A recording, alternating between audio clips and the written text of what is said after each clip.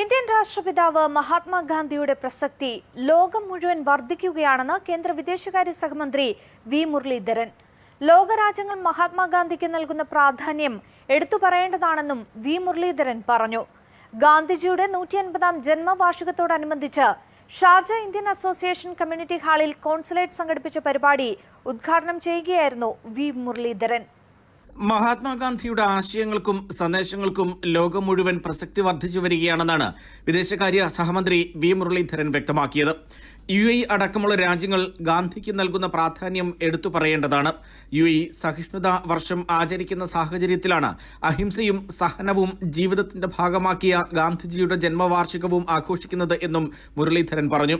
പരിസ്ഥിതി ചൂഷണത്തിനെതിരെ അടക്കം ഗാന്ധിജി മുന്നോട്ട് വെച്ച ആശയങ്ങൾക്ക് ഏറെ പ്രാധാന്യമുണ്ടെന്നും വി മുരളീധരൻ പറഞ്ഞു.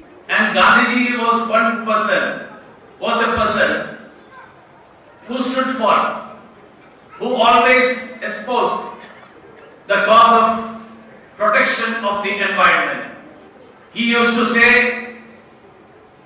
that nature has everything that can satisfy the needs of the humanity, but not the greed of the humanity.